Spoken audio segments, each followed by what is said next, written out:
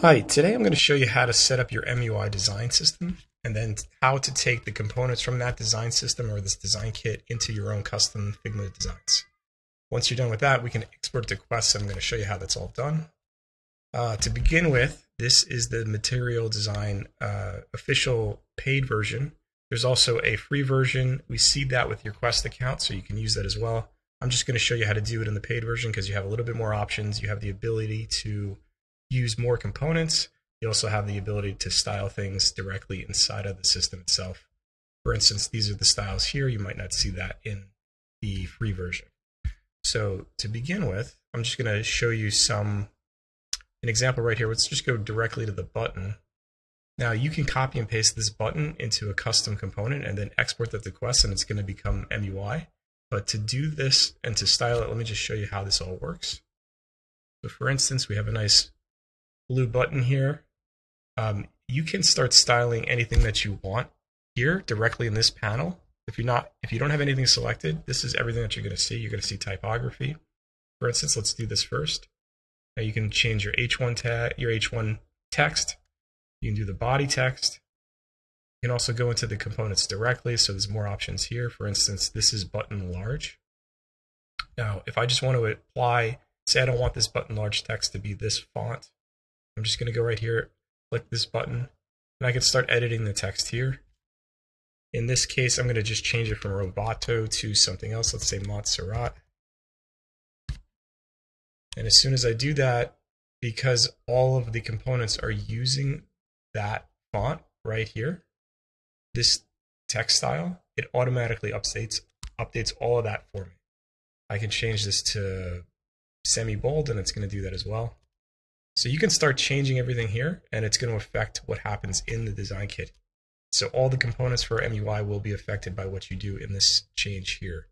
So a great way to just kind of quickly start editing things. It makes it super fast to totally style everything in here. There's like thousands of components that can be easily styled to what you want for your brand just by making quick edits to the stuff here in the text.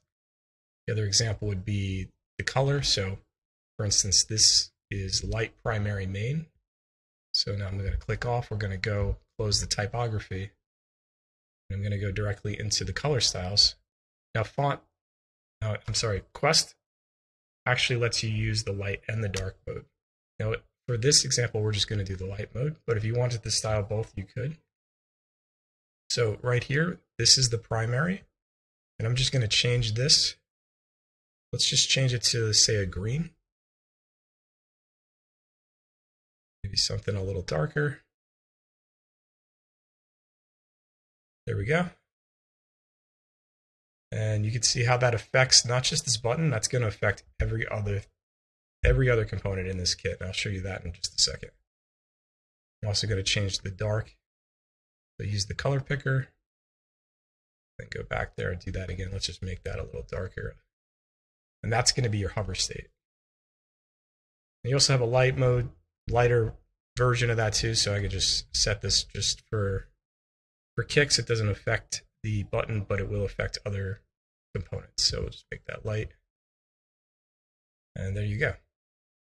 Now you can see we totally styled this button. Another thing you could do is you can go through each one of these and you can actually set the corner radius if you wanted to. You could also go down and change the drop shadow if you want to. Right here, it can be any one of these if you want. You can create your own as well. One other thing to note is, as you can see, as I'm styling these things, I'm kind of in the confines of what's available in the styles.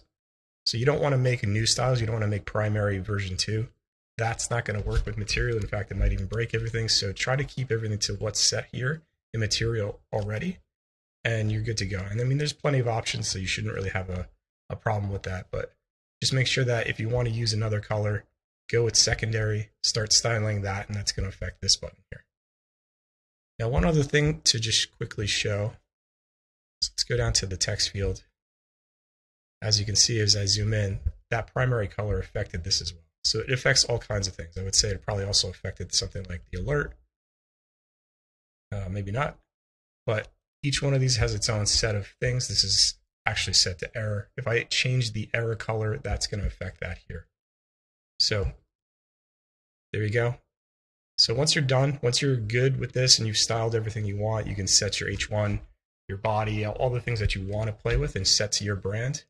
You would go to the assets panel, and then you go right here to this little team library, click that, and hit publish.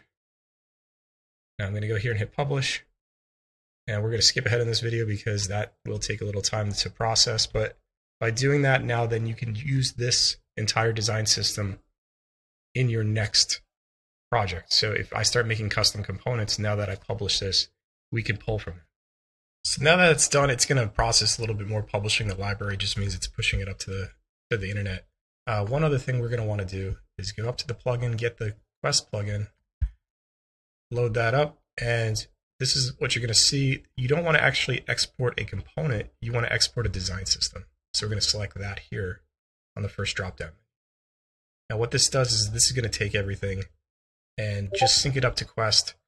And then now this is going to be usable. This is going to be usable in your projects. It's going to actually pull from this when it's referring to the design system and referring to any of the MUI components itself. So there you go. We're not going to view it. We're just going to go on to the next project. I want to make a form, and I'm going to show you how to do that. The first thing we're going to do, go to the text field, and I'm going to pick this. Let's say I'm going to pick this one here with the helper text. Now, this is the first column that I want. I don't want these other columns. These are just the other states like hover and selected. I'm going to just select that here. We're going to go to form example where I'm going to set this up. I'm just going to paste that in. And I'm going to copy paste that, make another one. I want to actually make one for name. One for name.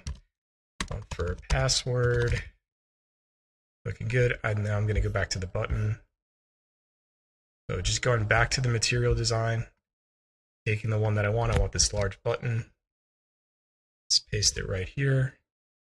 See if I can go here. Let's go up to the top. I'm going to adjust where that's placed. So I'm going to say submit. So you can start changing these instances of the main component. Now I'm just going to go over here and just add some text at the top. I'm going to say submit form. I'm going to set that to fill container. Now I don't want it to be Roboto, but I want to actually use the design kit that I had. So you want to go to assets, make sure that you're in the assets or the team library.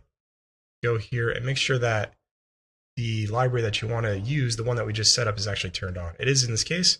Just toggle this on if it's not. And now you're going to get all those options. So for instance, here with this text selected, we're going to go over to this style. And now everything that I had set up is going to be here and selectable from that MUI design system.